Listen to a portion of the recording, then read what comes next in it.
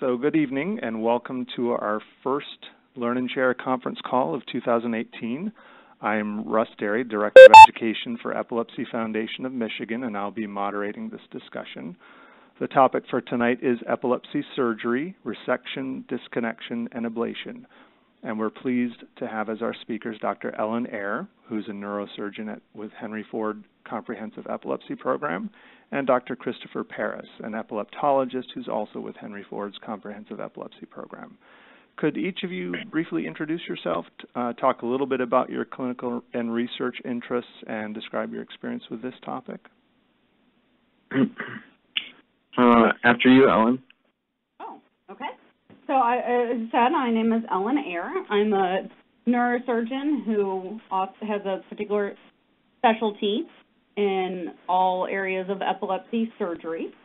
I also study how it is that we work to bring patients to epilepsy surgery, and also am part of clinical trials that look at ways in which we can improve epilepsy surgery offerings for our patients. Great. Okay, and Dr. Paris? Hi, this is Chris Paris. Thanks, Russ. And as mentioned, I'm a staff neurologist and epilepsy specialist at Henry Ford Hospital, and I work in the outpatient as well as inpatient settings, including the Henry Ford Epilepsy Monitoring Unit, where we admit over 350 patients per year. I primarily see patients with epilepsy and other seizure-related disorders. And as an epilepsy specialist, I help guide the medical and potential surgical management for patients with drug-resistant epilepsy. Some of my special areas of interest and research include refractory and non-convulsive status epilepticus, responsive neurostimulation, critical care EEG monitoring, and quantitative EEG. Okay, great. Well, welcome both of you. I'm glad you could join us for this call, and it's an interesting topic, and I'm sure we'll have a lot of good questions at the end too. So on this call, we'll be reviewing the different surgical options for epilepsy that involve either the removal, disconnection, or destruction of brain tissue. And this includes temporal and extratemporal resection, multiple subpial transection, corpus callosotomy, functional hemispherectomy, stereotactic laser ablation, gamma knife surgery, and focused ultrasound. We may touch on a few others if there are others, but that's a lot to cover. So we won't be discussing neuromodulation surgeries tonight. We actually have a separate call on that topic scheduled on September 5th. So let's start by talking about pre-surgical evaluation. Dr. Paris, at what point should a patient be evaluated for epilepsy surgery? So basically, when seizures are not controlled with medications alone, that's when surgery should at least be considered or undergoing evaluation to see if that's an option. And so we refer to this type of epilepsy as drug-resistant epilepsy, meaning specifically when someone has failed 2 or more anti-seizure medication trials at standard therapeutic doses and with appropriately chosen drugs for a particular patient's type of epilepsy. So that's overall about 20 to 30% of patients with epilepsy, which amounts to around 750,000 patients in the United States. And we know that after 2 failed medication trials, the likelihood of seizure freedom with subsequent drug trials is quite low, about 15 to 20% at best. And this is important for many reasons. Drug-resistant epilepsy is associated with higher rates of premature death, seizure-related injuries, psychosocial problems, and long-term cognitive deficits. It's not always readily explainable as to why medications don't work in a particular patient, but this can relate to things like the underlying cause of the epilepsy, the location of where the seizures are originating, and other factors that are associated with a higher rate of drug resistance are the number of previous medications someone has tried, early onset of epilepsy, a high rate of generalized tonic-clonic seizures, any history of status epilepticus, remote brain injury, or developmental delay. And the American Academy of Neurology recommends that patients with drug-resistant epilepsy be referred to an epilepsy surgery center like Henry Ford. Great. And there's a significant delay between when someone is identified as drug-resistant or falls into that category and when they're evaluated for surgery, right?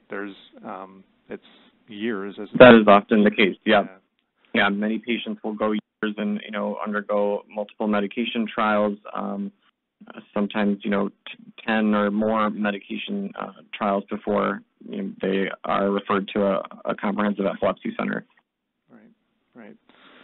Okay, well, so can you briefly describe the most common diagnostic tests that are used in pre-surgical evaluation and how these tests help you and the patient determine what surgical approach would be best? Absolutely. We use several radiologic and also neurophysiologic tests to evaluate patients who have drug-resistant epilepsy in order to determine where in the brain their seizures originate, which could be from one particular location, more than one specific location, or involving the whole brain. And the tests we do also help determine whether the seizure onset zone is an area that can be surgically removed or resected without resulting in significant or disabling neurologic or cognitive dysfunction. So MRI is one of the most commonly used tests to evaluate someone with drug-resistant epilepsy. This provides a detailed anatomical picture of the brain, which can be used to identify lesions that may be associated with the underlying cause of epilepsy. And this is very important because the presence of a lesion that's identifiable on MRI is associated with a significantly greater likelihood of seizure freedom after undergoing epilepsy surgery. EEG, or electroencephalography, is another one of the fundamental tools for epilepsy diagnosis in general and also for drug-resistant epilepsy. And this is typically done as part of a pre-surgical evaluation in an epilepsy monitoring unit, where patients are monitored for several consecutive days on EEG, and the goal is to record a patient's typical seizures on EEG to characterize both the clinical semiology of their seizures and the corresponding brainwave changes to help localize where in the brain the seizures are coming from. And we also look for interictal abnormalities in between seizures on the EEG during this time.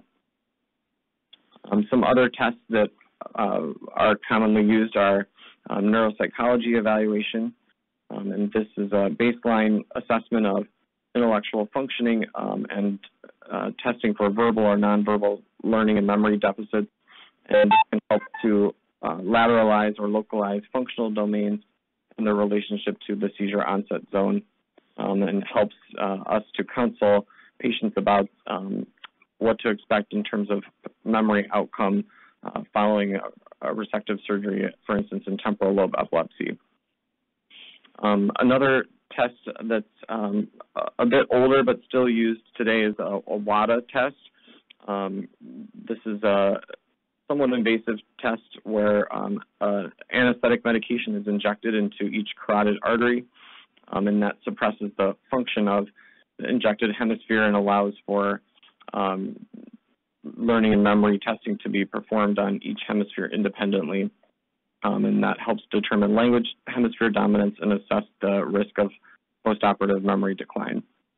A newer modality called functional MRI has also been used for similar reasons to lateralize and localize language processes, as well as sensory and motor cortex.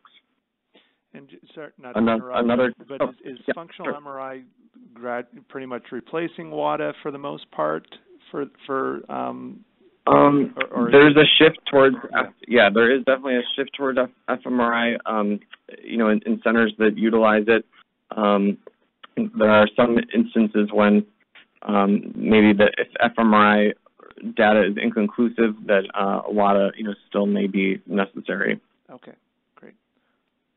And then a couple more tests briefly that we use frequently in drug-resistant epilepsy for evaluation are a PET scan, or FDG PET. This is a functional test that measures brain glucose metabolism and can help localize seizure onset zone. And finally, an ICTL SPECT is an imaging test that's actually performed while a patient's having a seizure, and it detects increases in cerebral blood flow that can aid in the localization of the seizures. And this test is only done in certain centers. It requires a considerable amount of coordination and technical factors, so it's only done in select subspecialty centers. And is that also true for MEG? Is that something that's only used sparingly in pre-surgical evaluation and only at certain centers? Yes. Okay. Magnetoencephalography is another modality that's not maybe as common, but a lot going on there with research in terms of helping to localize seizure onsets. Great. All right. Now let's discuss the most common type of epilepsy surgery, temporal lobe resection. Dr. Eyre, can you briefly describe the range of procedures that fall under this category, and then how you decide how much brain tissue to remove? Sure. So the temporal lobe is a part of the brain that is very often the cause of seizures. It's the area that's just sort of, if you think of where your ear is, kind of just in front of it, and then towards the center of your head is where the temporal lobe is.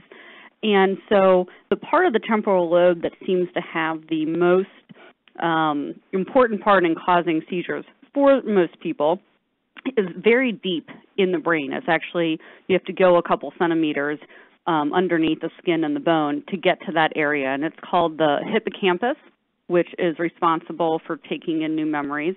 And next to it is a structure called the amygdala. So often what we're trying to do is we want to make sure that we're taking out both what's called the amygdala and the hippocampus.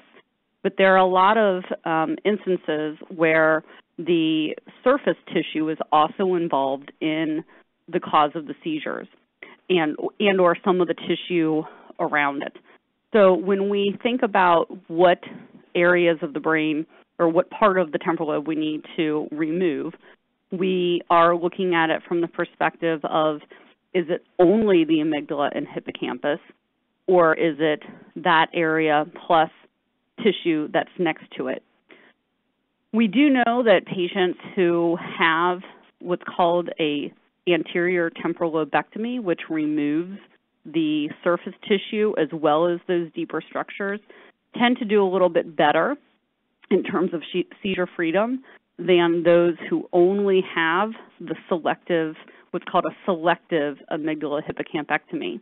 So in our center, we have leaned towards doing an anterior temporal lobectomy, although there are some situations in which it's better to just try and do that selective part.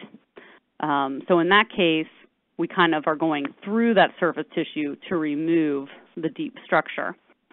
Then when it comes to doing a temporal lobectomy, we determine how much of that surface tissue to remove, largely based on whether someone's right side or left side of the brain is causing seizures and which side is responsible for their speech. So that's where a lot of the tests that Dr. Paris was just talking about come into play in us making the decision of how much tissue to remove. Okay. And I guess, are there situations with temporal lobe epilepsy where you do just a lesionectomy, where you're just removing an identified lesion in the temporal lobe, or is it pretty much exclusively you're removing a much larger portion? So certainly there are situations where someone may have, for instance, an abnormal cluster of blood vessels called a cavernoma, or a low-grade tumor that's in that location. And then we're tailoring the surgery to, is it just that abnormality that needs to be removed, that lesion, or, as is often the case, some of the tissue right around that lesion will take up responsibility or become part of the tissue that causes the seizures. Mm-hmm. So even in someone where we think we can identify that it's not the deep structures of the amygdala hippocampus, but it's something else in the temporal lobe that needs to be removed, we're taking into consideration how much, if any, of the tissue right around that lesion also needs to come out in order to fully treat the seizures. Right. Okay. Dr. Paris, can you describe the influence that various patient factors have on the outcome of temporal lobe surgery? Sure. One of the most important is the presence of a lesion, so something that we can identify on an imaging test, most specifically an MRI, is associated with a much greater likelihood of achieving seizure freedom after epilepsy surgery. A positive PET scan is also associated with better outcome, even when an MRI may be normal. Some other factors that are associated with better outcomes would be concordant ictal and interictal EEG data.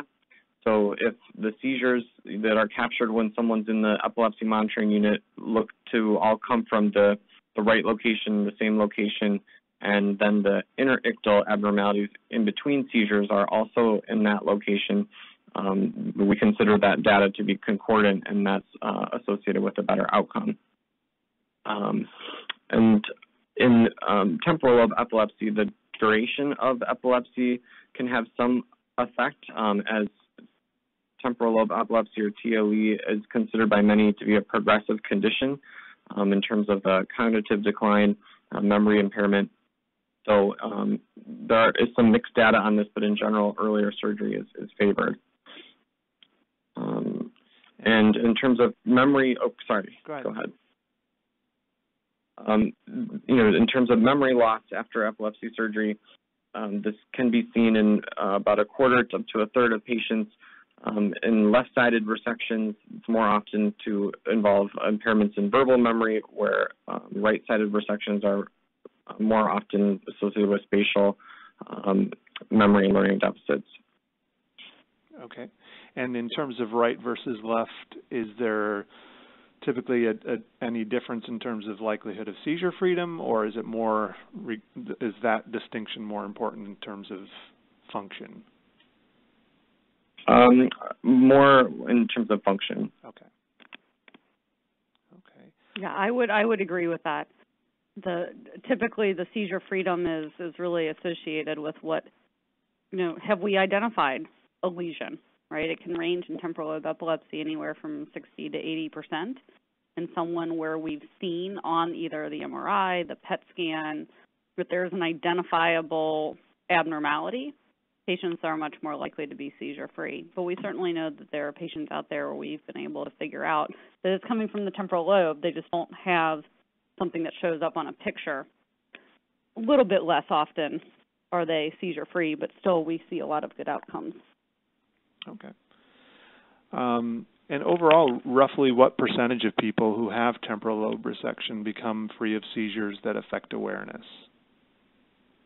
So I would say 60 to 80%, depending somewhat on those, whether or not we know there's a lesion, and also that we've done our job up front in making sure that we've characterized the seizures as truly coming from that region. Okay.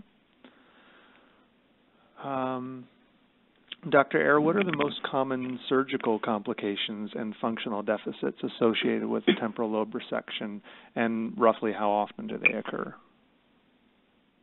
Sure. So I like to think of these in two parts. One being, for someone who's undergoing such a surgery, what should they expect? Certainly, anytime we open up the brain and the head, things like headaches we expect for a period of time after surgery, getting tired more frequently, just having a lower tolerance, being more emotional potentially. Going through the temporal lobe, what a lot of people don't realize is that they have a muscle over the bone in that area, and so that connects to their jaw, and so a lot of times people will experience jaw tightness for a while after surgery as well. So those are things I tell people to really expect. The other things that can happen are related to their personal characteristics. So Dr. Paris has talked about memory loss. We're looking in a variety of pre-surgical evaluation to understand how much of that part of the brain is still helping out with memory. For most people, it's not doing much and is continuing to get worse before the point that we're recommending we remove that tissue.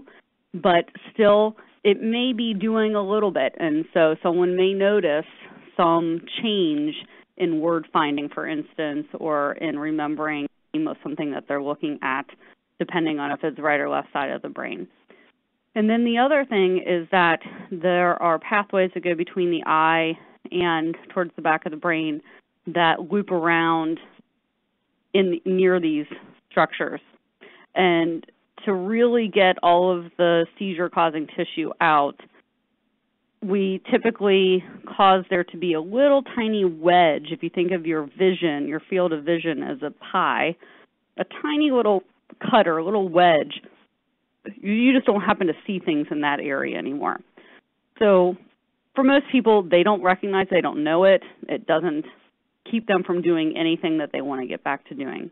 That's what I like to make sure I've shared with people before undergoing surgery, that that's what to expect.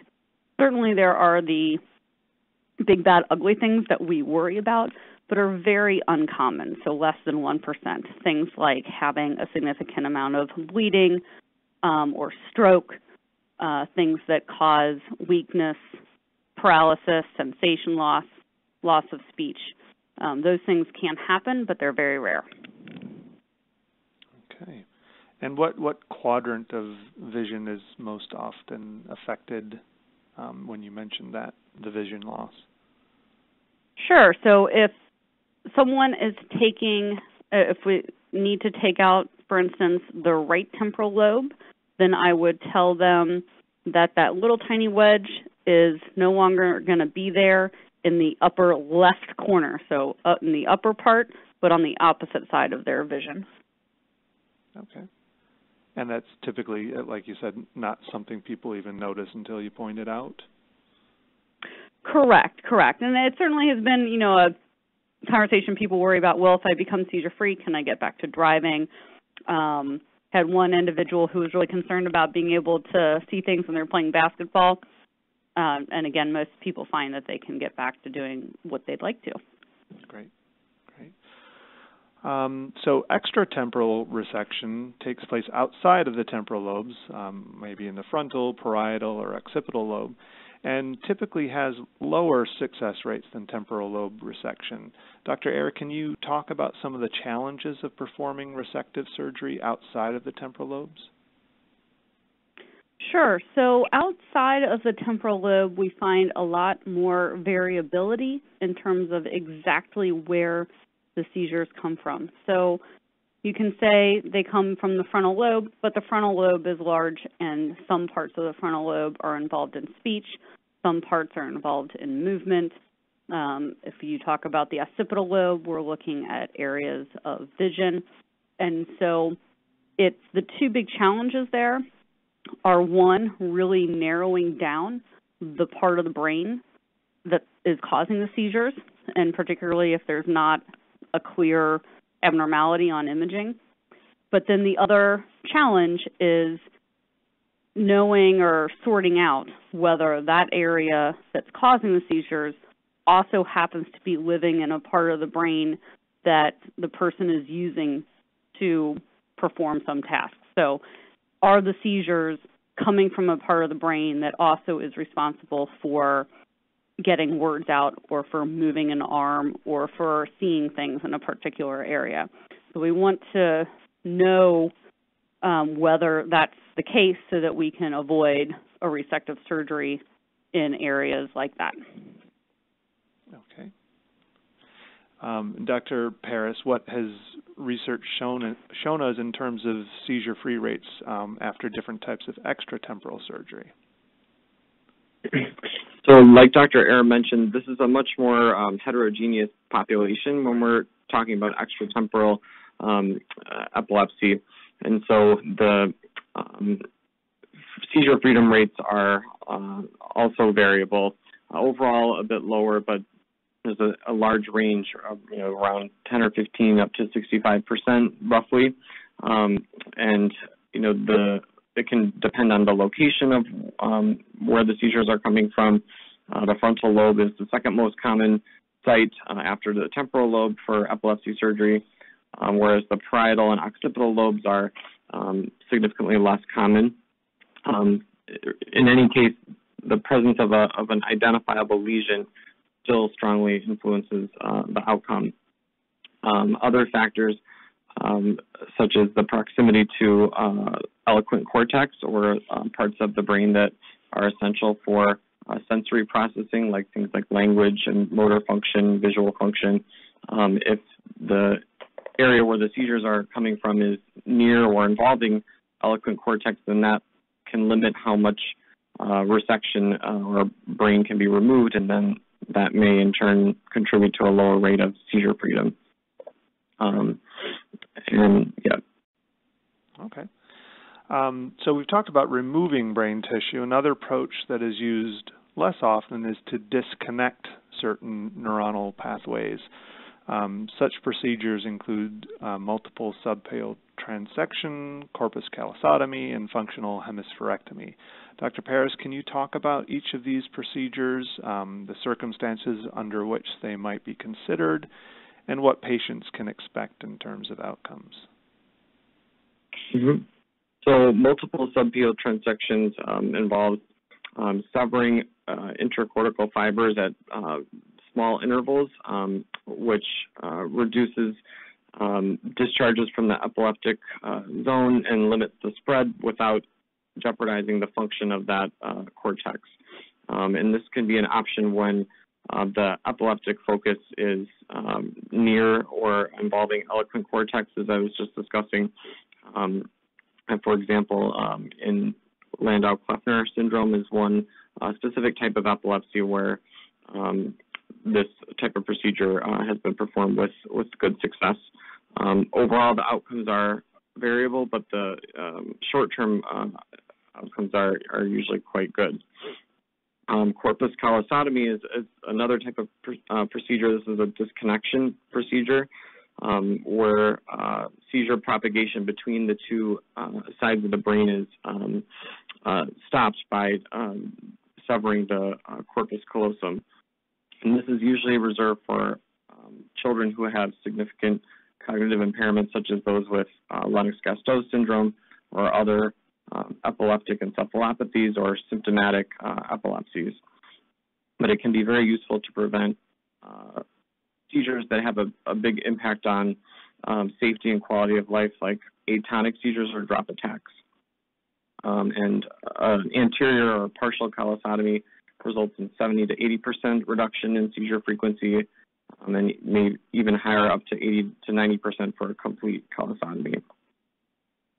And functional hemispherectomy, or just a hemispherectomy, is a more serious procedure that's reserved for those with devastating epilepsy, where their entire half of the brain is involved, and that can include congenital syndromes like hemimegalencephaly, cortical dysplasia, Rasmussen's encephalitis, and this is usually in the setting of significant pre-existing neurologic impairments like hemiplegia or paralysis on one side, visual field defects, or language impairment. And this is also more commonly done in children than in adults. But there is 60 to 85% rate of seizure freedom as a result of hemispherectomy. Okay. And in terms of the corpus callosotomy, is the 70 to 80% seizure reduction, is that overall, or is that just in the atonic seizures? That's in just in general seizure types. So it can also reduce the frequency of generalized tonic-clonic seizures and other seizure types. But the drop attacks or atonic seizures, can cause significant injury, and so that's one that one modality that is helpful at reducing those. Yeah. Okay. And sometimes people will just find that that reduction in seizures is that their seizures will become smaller than they were before because they aren't able to spread as far. So not even just the drop attack, sometimes just that disconnection means that any seizures that are still ongoing just aren't as big.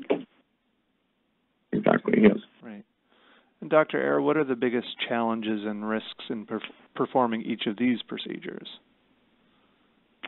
Sure. So the multiple subpial transection we have generally reserved for cases where the seizure onset, where in the brain the seizures are coming from, is also a part of the brain that is responsible, for example, for speech or for movement. And so in those instances, the big risk is that there is a loss of that function that we're trying to keep, to preserve.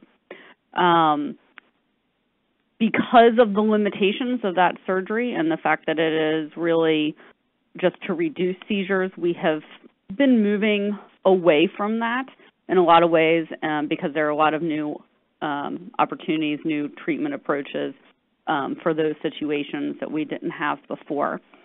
For the corpus callosotomy, which, again, as Dr. Parra said, crosses both kids and adults, a lot of the same concerns about things like bleeding, stroke, infection are true there as they were with, say, temporal lobectomy. Sometimes patients will have what's called a mutism, or they'll have difficulty speaking after disconnection surgery like a corpus callosotomy, or have trouble trying to recognize information from one side of the body to the other. And that can take some time to recover, but it often does over the course of several days to weeks, occasionally to months. So sometimes people do feel after a corpus callosotomy that they've taken a step back in all the things that they would be doing normally, but it gets better. For a functional hemispherectomy in those situations, often people are so severely affected by the structural abnormality that is the reason for their seizures in their brain and from the seizures themselves that we don't tend to see significant worsening or changes. We're often not offering that surgery in someone who we know is going to lose a whole lot of function because they have good function. So we're really trying to tailor surgeries these days to what will give us the most effective seizure control with limiting any loss of function that someone might have. Great. So the third category of surgery we'll be discussing includes those surgeries that work by destroying seizure-causing brain tissue rather than removing or disconnecting it. This includes stereotactic laser ablation, focused ultrasound, and gamma knife surgery. So laser ablation is currently probably the most widely used of these approaches for patients with epilepsy. Dr. Eyre, can you describe this technology and the techniques involved in this type of surgery? And also sure, kind of advantages exactly. and disadvantages when compared with resective surgery? Absolutely. So laser ablation is an FDA-approved treatment for lesioning, for ablating, for, I guess, way of thinking about it, burning a lesion within the brain using a laser light that is inserted through a fine catheter into the brain. There is an ongoing study in terms of how we use that towards epilepsy surgery we'll talk about in a minute. But basically what laser ablation allows us to do, if we take temporal lobe epilepsy or mesial temporal lobe epilepsy, temporal sclerosis as an example, it allows us to, with very high accuracy, place a laser fiber into that amygdala and hippocampus, and then turn on the laser, and it effectively burns tissue specifically within the brain without basically hitting any of the areas right next to it. So we're able to really focus the treatment to just the lesion. So there are other circumstances in which this also might be helpful. So there's something called a hypothalamic hamartoma. So a structural lesion in the hypothalamus that's a discrete lesion. It's also been used in those situations because we can, rather than having to make openings in the brain and the skull that are larger and that force us to, travel, open a lot of brain tissue to get to it. This is just a very small fiber that passes through that tissue to get to the lesion and allows us to eliminate that lesion with the laser fiber. So patients have done very well with this. It's typically overnight surgery, and again, very small opening in the brain. We're still in the process of really trying to understand the advantages and disadvantages relative to some of the traditional surgeries, but the data that we do have indicates that an advantage is that people, other than getting out of the hospital faster, having less pain, and recovering faster, that we may not see so many side effects, things like thinking problems and slowness and other things that people can experience after surgery that may actually do better with the smaller laser procedure. Now, there are two other kinds of strategies that have been used or are being looked at to be used in, really specifically in temporal lobe surgery. One is gamma knife, and we've had a good study that has looked at this where radiation is focused, so stereotactic radiation is focused on the structures in the temporal lobe in order to, again, make it so that tissue can't function anymore and therefore can't cause any seizures. The outcomes have been good. About 65% of patients were seizure-free. However, the radiation takes time to take effect, and so it's been hard to get enough patients for us to, have a really, wonderful high volume to, share with people what the long-term outcome is going to be, just because it can take from 9 months to 2 years for someone to go from having that gamma knife surgery to becoming seizure-free, and there's frequently a period of time in between those two periods where there's actually an increase in seizures, which signals to us that that part of the brain is dying off, but it can be very frustrating. Then the last one is focused ultrasound. That is probably going to be less helpful for epilepsy. It's a nice tool in the sense that it's totally non-invasive, like the gamma knife surgery is. You do have to shave the head in order for the ultrasound to work correctly. However, the ultrasound is only really effective in certain parts of the brain because it can't bounce off the bone or be too close to the surface of the brain, those kinds of things. So there are really only very few lesions or causes of epilepsy that a focused ultrasound would be a possibility for. Okay. And like you said, that it's largely because of the the limitations of how close to bone it can be and that sort of thing? Yes, it really is only the technology itself is limited by a bunch of things, right? Getting the ultrasound to all focus into one area means that area has to be a certain distance from other things so that the ultrasound won't bounce off of it. Okay, interesting. Yeah.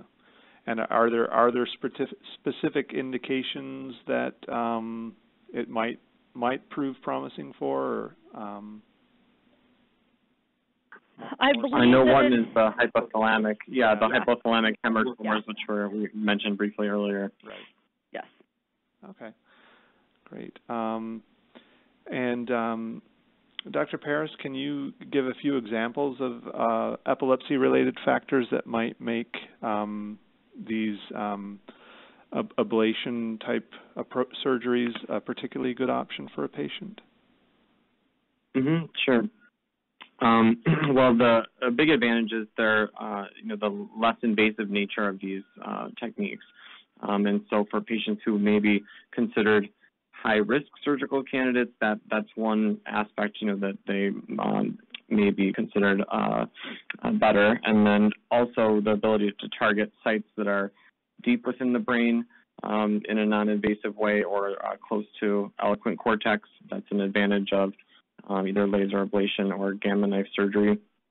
And if someone has multifocal lesions or multiple regions within the brain that are thought to be causing seizures, such as from focal cortical dysplasia or tuberous sclerosis, this offers the ability to treat more than one lesion potentially at the same time or sequentially over time. And it's important to note that it's not mutually exclusive from undergoing resective epilepsy surgery. So you can have one of these other procedures done, like a laser ablation, and if complete seizure freedom isn't achieved, then it's still possible to later undergo resective epilepsy surgery. But the big consideration is trying to get some more long-term data on the outcome to really know how effective these procedures are for patients with epilepsy over time.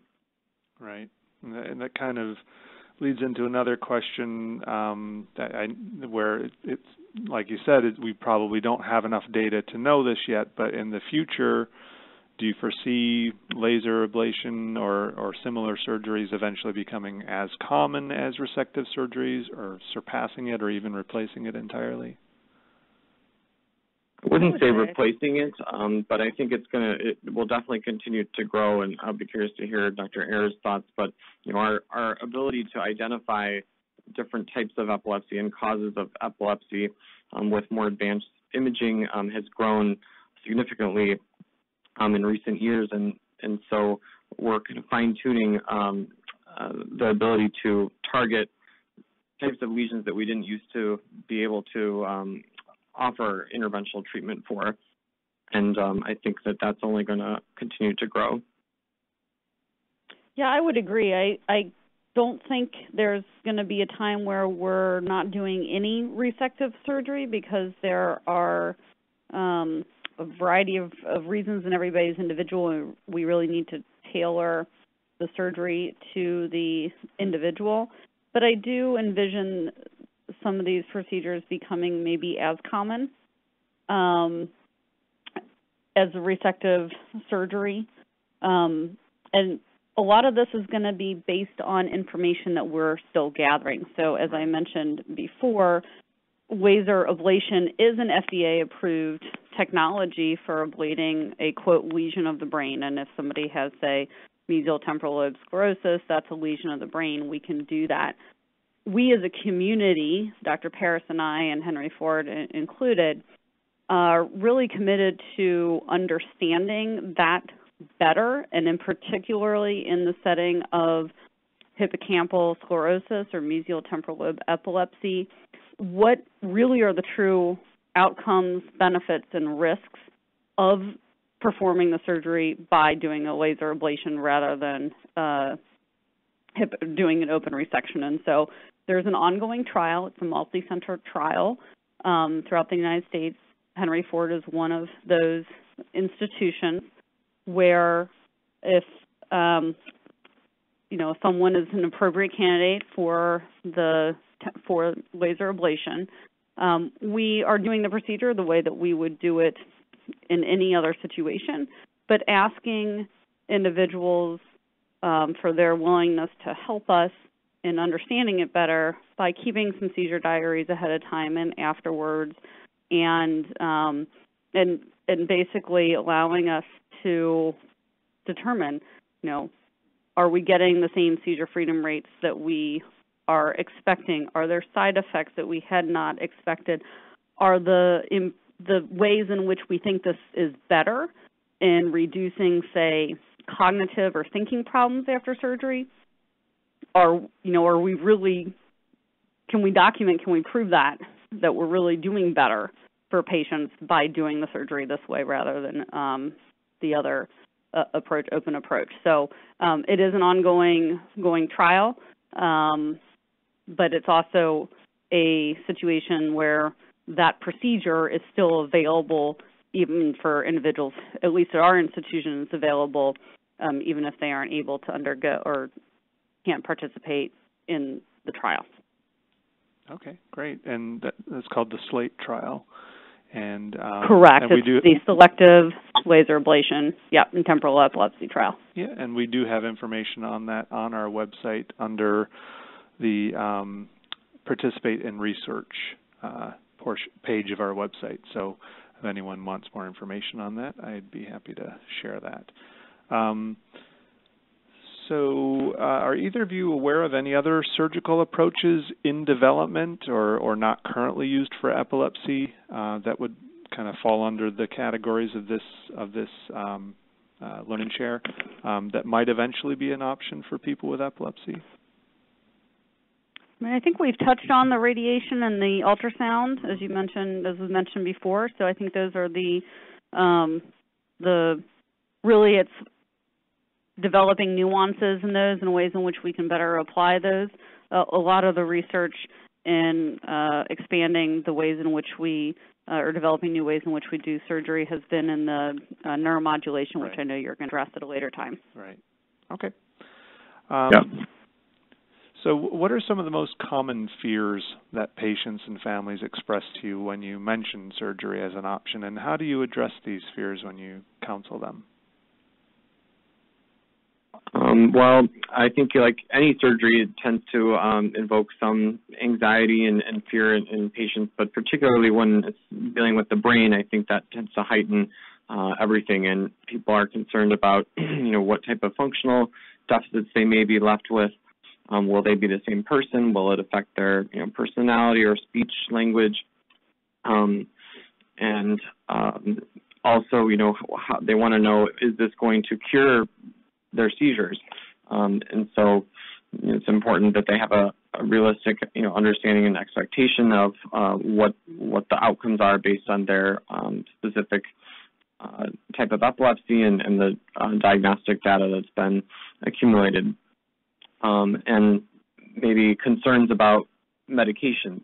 Many of patients with drug-resistant epilepsy are on several different anti-seizure medications, and so patients will often inquire about or hope that they can be on less medications after surgery, and that can sometimes happen, but it's important to understand that epilepsy surgery is not done in order to get patients off of medication. So that's something I make very clear up front when we're undergoing a pre-surgical workup, is that, anti-seizure medications are still going to be part of the treatment, even, if surgery is done. Right.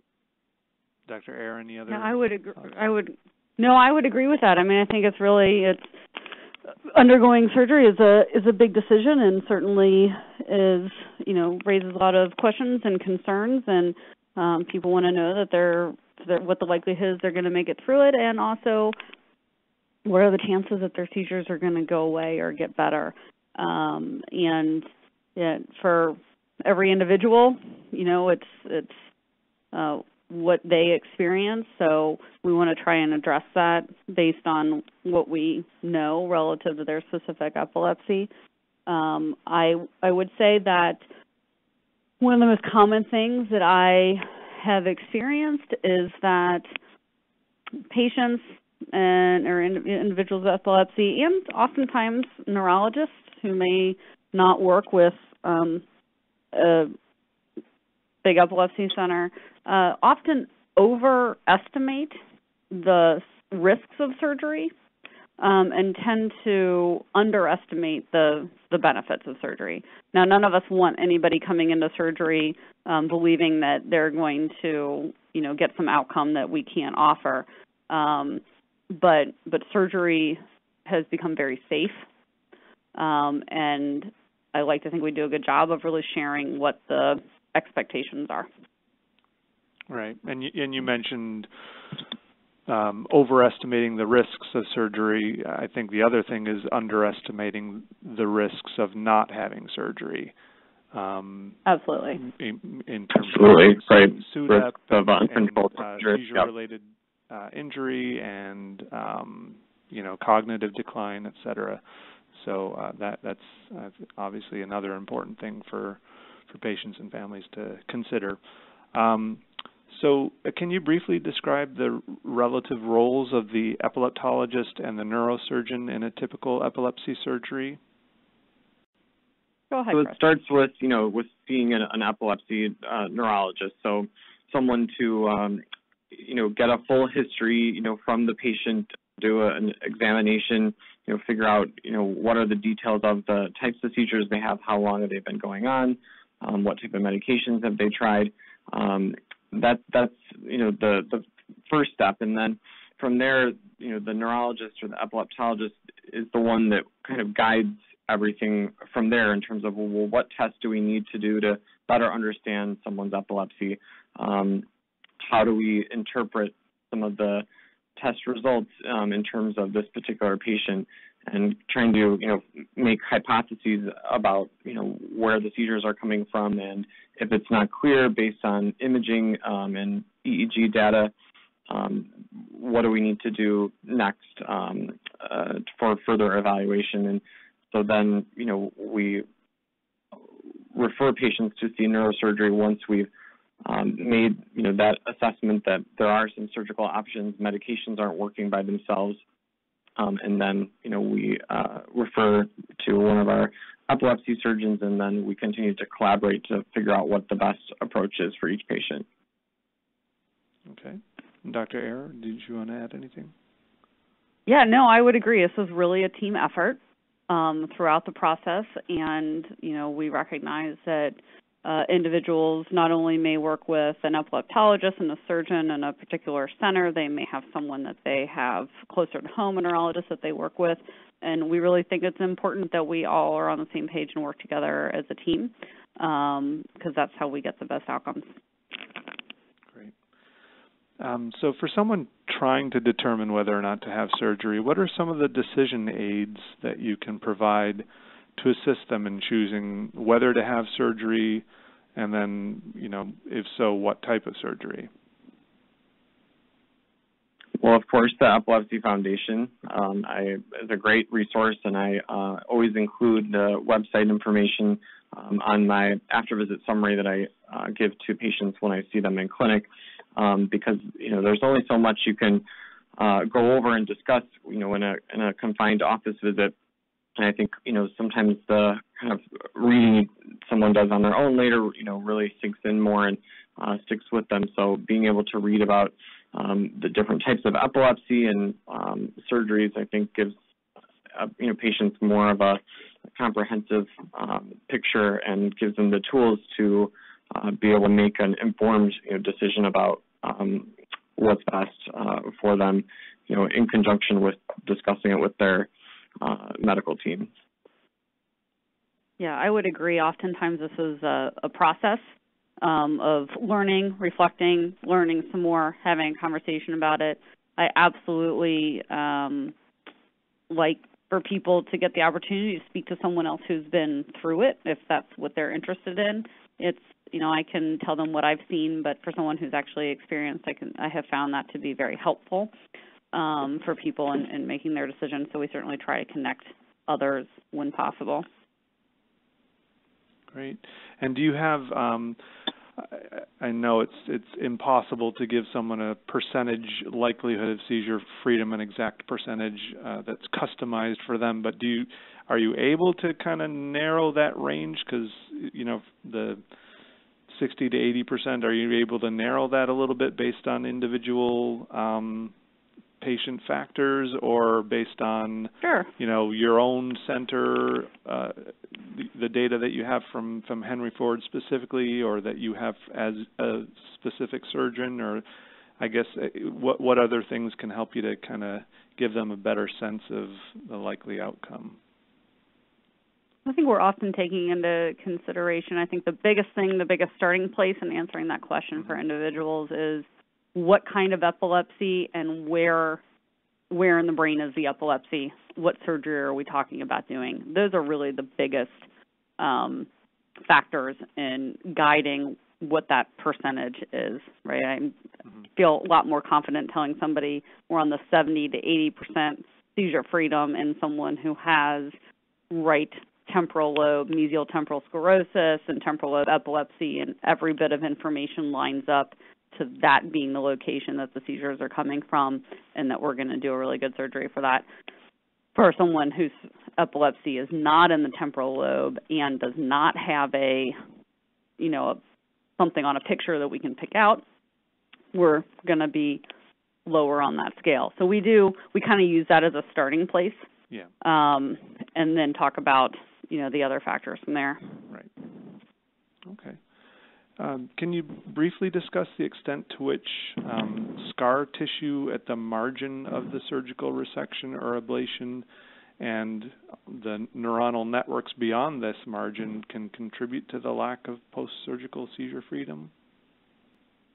Sure. So I would say that we look at seizure recurrence, seizures coming back in kind of two time frames. So there's the earlier time frame within the first year.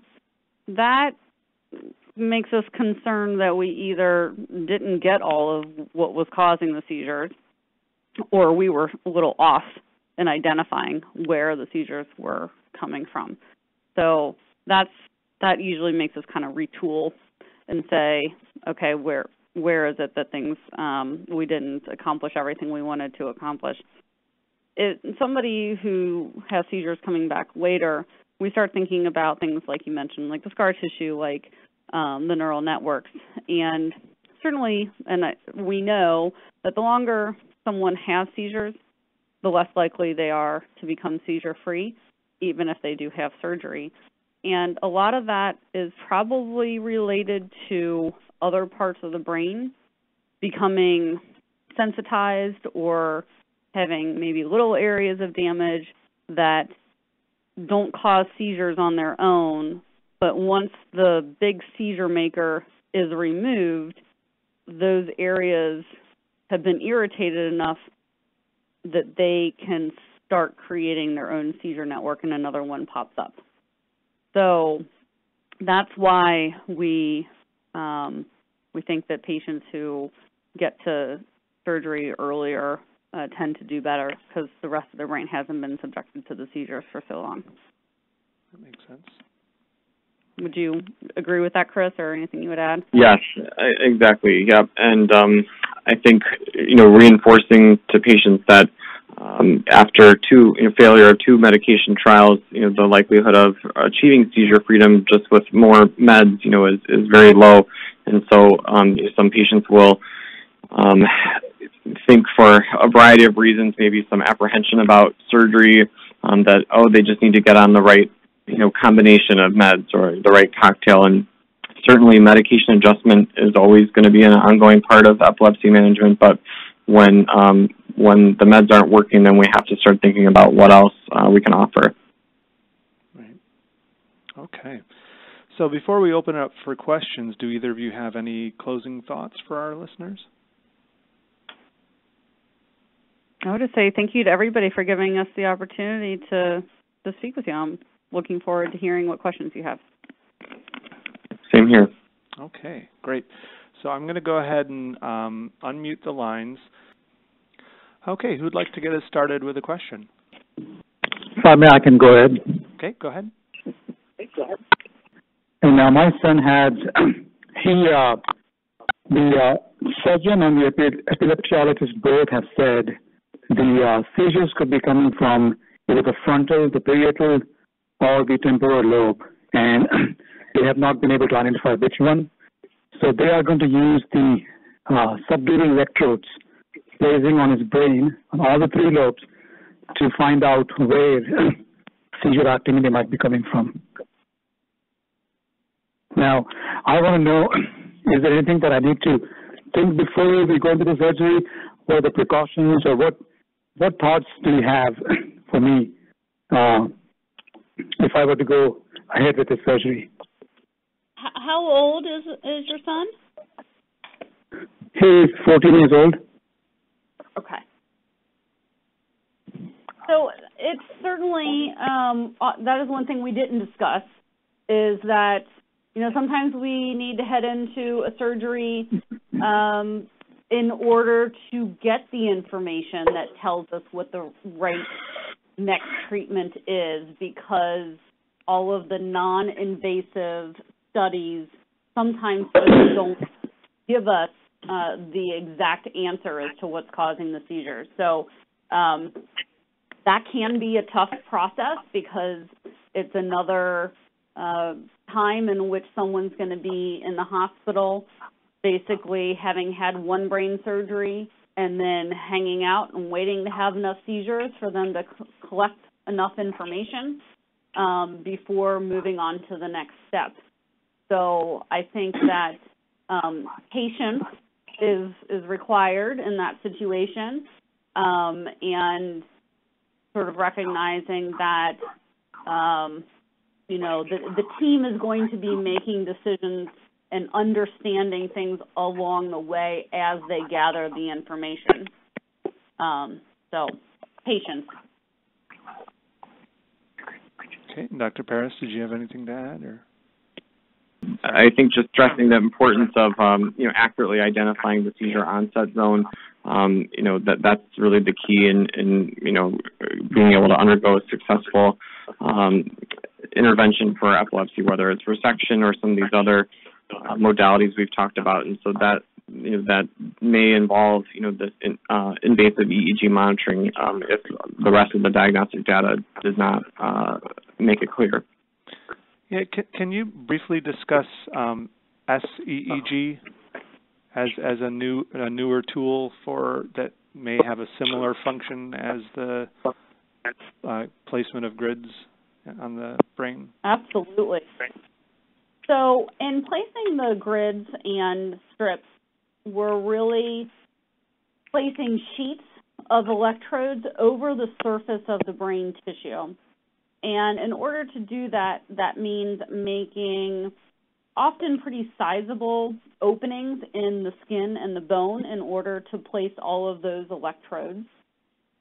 It can give us great information, and there are lots of times where we need to use those types of electrodes because we may need to cover certain areas. That's the only way that we can cover them.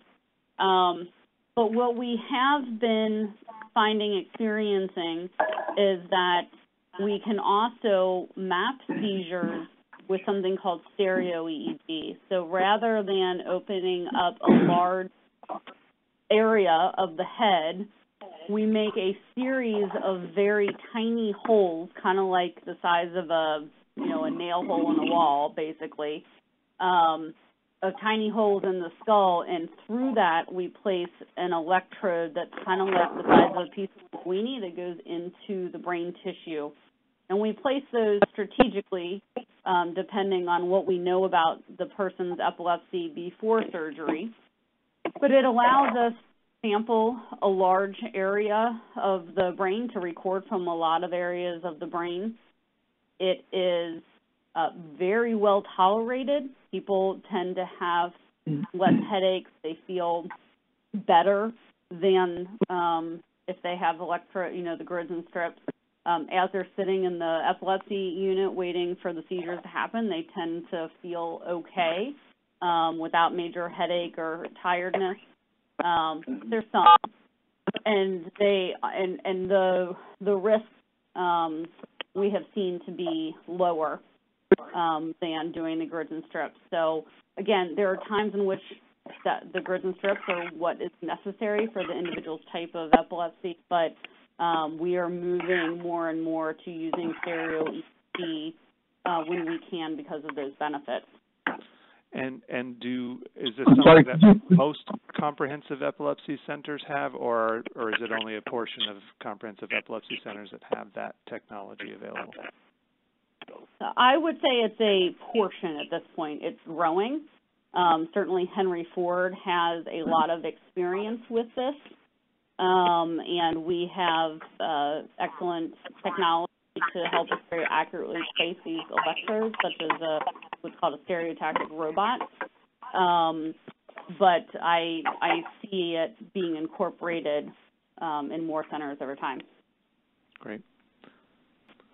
Okay, other questions? Thank you.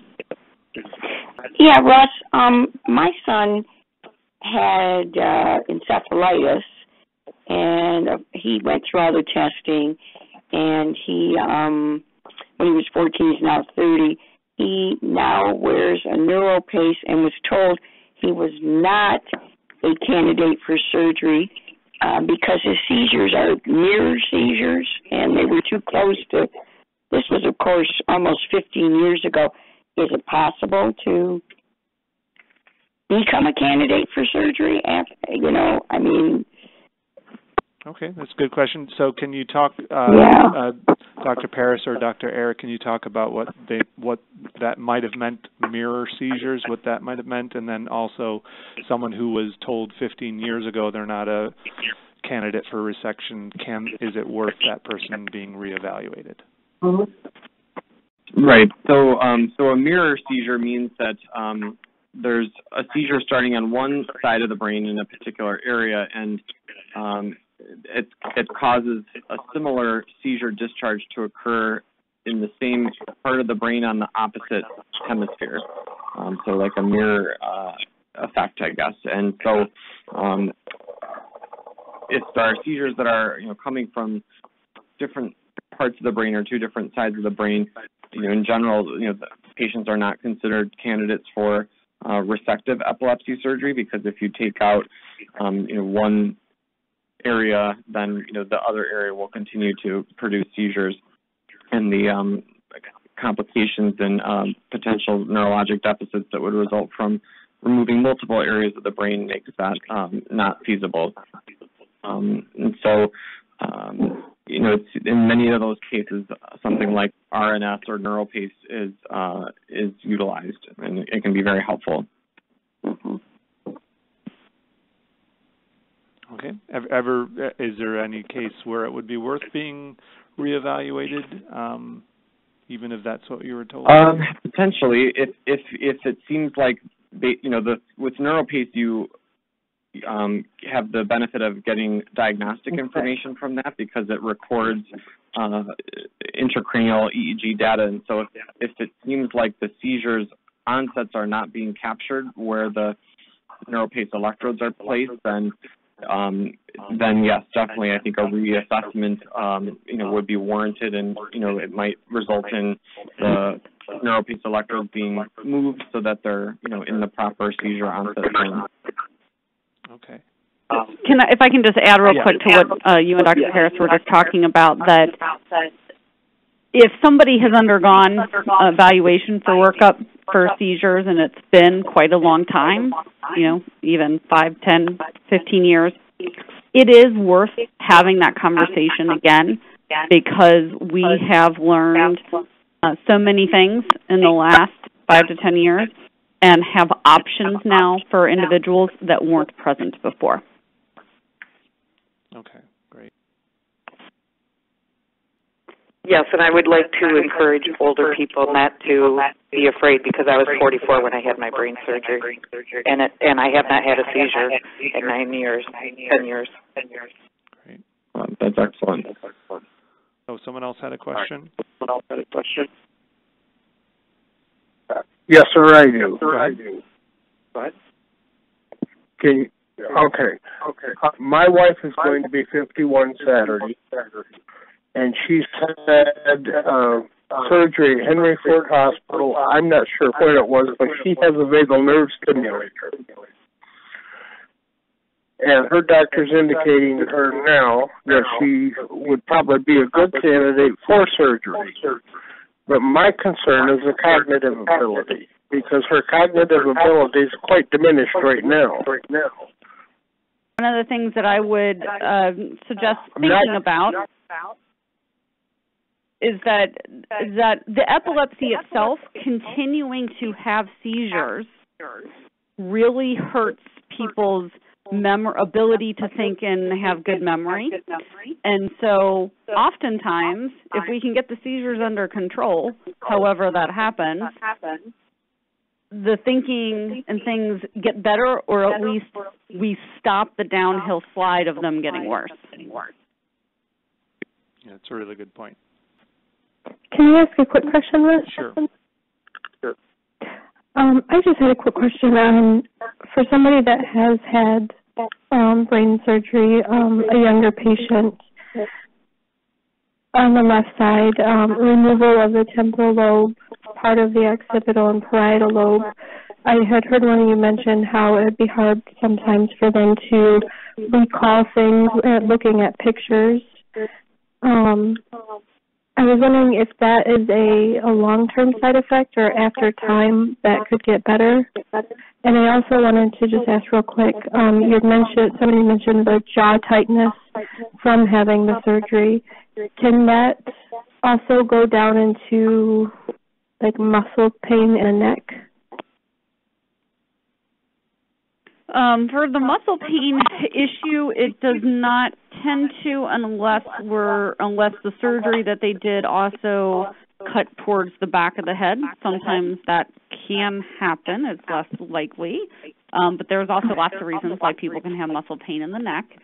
And as far as some of the changes that happen after surgery in terms of the thinking, memory, if it got worse after surgery, I don't necessarily expect that to return. However, if you had been continuing to have seizures all this time, I would expect that worsening to have happened over time, if not to have gotten even worse than where things are now. I would agree with that. Okay. Well, we need to wrap it up, so if people do have remaining questions, you can certainly feel free to email them to me or call me after, tomorrow or something, or later in the week. But we have to respect everyone's time. So I thank you very much, Dr. Aaron, Dr. Paris, for a great discussion, and I think we all learned a lot, and look forward to the next Learn and Share, which is on March 7th, Public Benefits and Supports for Adults with Epilepsy. And if you have if you'd like any more information on this or other topics, you can call 1-800-377-6226 or visit our website at epilepsymichigan.org. Thanks, everyone. Thanks for having me. Thanks everyone for listening. Thanks.